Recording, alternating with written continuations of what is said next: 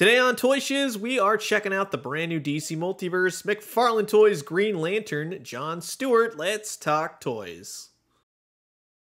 Welcome back, everyone. Toy Shiz here, and I am back yet again to give you guys another fresh look. And today we are totally checking out the brand new McFarlane Toys DC Multiverse John Stewart Green Lantern. This is the Green Lantern that I think of, even though I think of Hal Jordan a lot.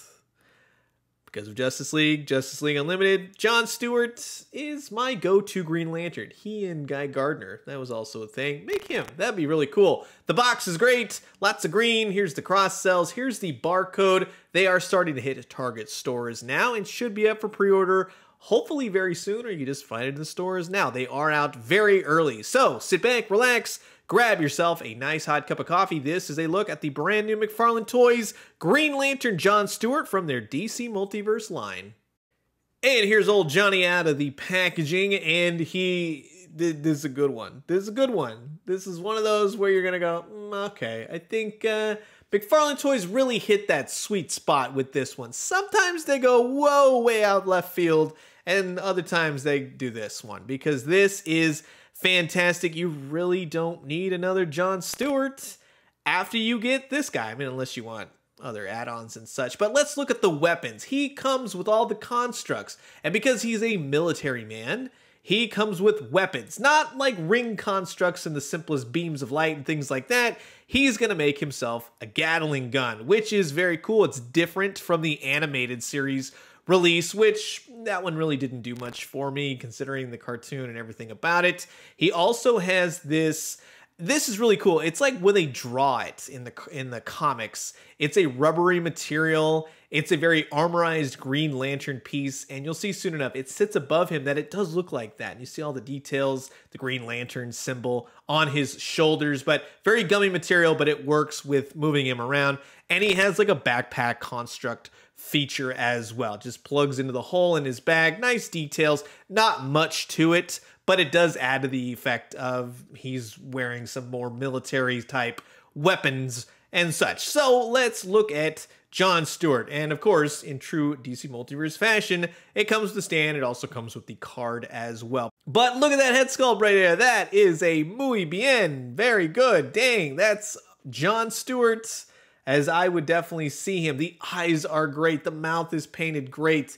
He has very nice features to him. It looks like John Stewart. So well done in that sense. The rest of the body, now they have souped up the Green Lantern. I think that they kind of went this direction in the comics a little bit. I call it kind of mezcode him a little bit, you know what I mean, with like accenting details. I am fine with all black and green. The one thing though, he does come with a ring-fingered hand, but he doesn't have the clenched fist hand, which is the bummer. That's the big bummer, I think, of this figure, if anything. But the head articulates nicely, and you can get him to look up, and he can do the in brightest day oath and call forth all the power of the Green Lantern Corps, and it's just great, except if he had the fisted hand, that would just have been awesome. It feels like it's missing. Needed that oomph to it. He's got butterfly joints.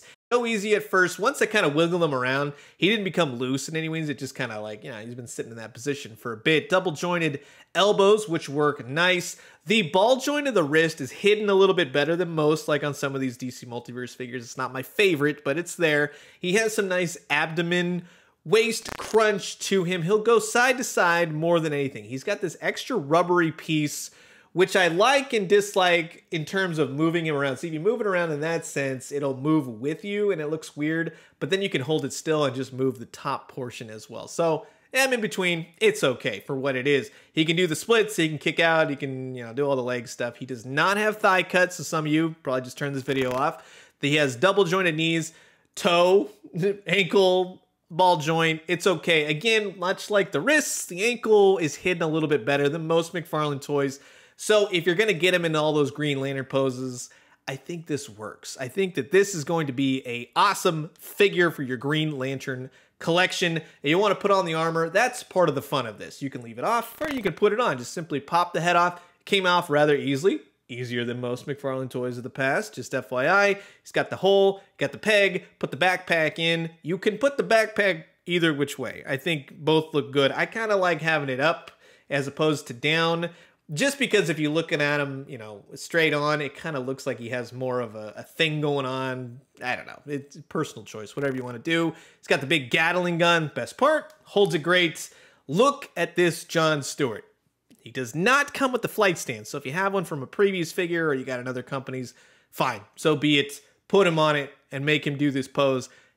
You don't need something better. That is John Stewart, right? He's in a giant space battle. He's taking out Darkseid, whatever you want to do. It's fantastic. The head portrait, the articulation, the armor, the fact that it's something different for a Green Lantern. Usually we just get the lantern, you know what I mean? And especially for those of you that are interested in photography and do all the crazy action figure poses and whatnot, I think this will definitely work for you as well. The head portrait alone is gorgeous. He's got the green eyes. That is John Stewart, man. That is so killer. Pose him however you want, but putting him in this sense with the big Gatling gun, boom, that's amazing. Now, in terms of how he scales, you can see that you can put him in a flight pose, so it doesn't really matter, right? Well, I'm happy to say that for my tastes in how I perceive scale and such, he works well with the Superman 1000 and the Batman 1000. He is shorter than Superman, and he is shorter than Batman. That one, give or take, at least he's shorter than Superman. We'll say that. In terms of Flash, Flash is still gargantuan. He's the odd man out on this. That Flash is way too tall. The three, though, do definitely fit. So if you are trying to build more of a classic type Justice League, we all know McFarlane Toys has been doing Death Metal and Dark Knights and Last Night and all kinds of nights and stuff like that. But in some circumstances, we have seen more of the classic looks, so to speak, for Justice League. And one thing I will point out, if John Stewart could have possibly come with an extra head portrait, a more snarling type head, if he put that on there, he's Gatling gunning everybody down, that would have been oh so cool, I will tell you that. Now, does he top the John Stewart figure that I really did like for a while? And I'm happy to say, yes, I love you to death, NECA. But McFarlane Toys takes the trophy home on this one. Night and day right there, I will tell you. So, now I got a brand new shiny John Stewart figure. The old Hal Jordan head will be going back on top. I think the white gloves anyways for Hal Jordan. And they look great together. If you have the NECA DC figures, boom, it's a knockout. Well done. This is not the first time we've seen John Stewart in the DC Multiverse line. Last year, yeah, we got the animated one, which did not do a thing for me except for the head sculpt. It was all kinds of off in certain circumstances. Then you have the Darkest Night Green Lantern as well. In terms of posing him, again, just to kind of reiterate, you get him in those classic flying poses. The main thing, extra head portraits and stuff aside, you know, those are minor. Oh, I wish I could have had that. The hand, the clenched fist is really what's missing. That's what you need for a Green Lantern figure.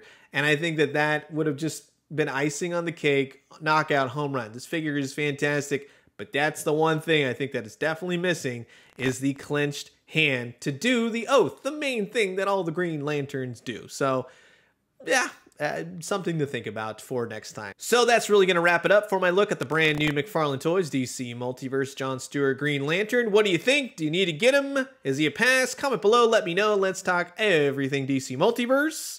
And be on the lookout for Bizarro and the weird zombie Nightwing and the Lunar New Year Hellbat and all that kind of stuff's coming out. When I find them, I'll totally put them up. So I'm going to leave you guys with that. As always, drink some great coffee, eat some great food, but most importantly, remember, God, I'm still waiting on that Spawn figure, though. And when you do, let me know what you found. I'll talk to you guys soon. Adios.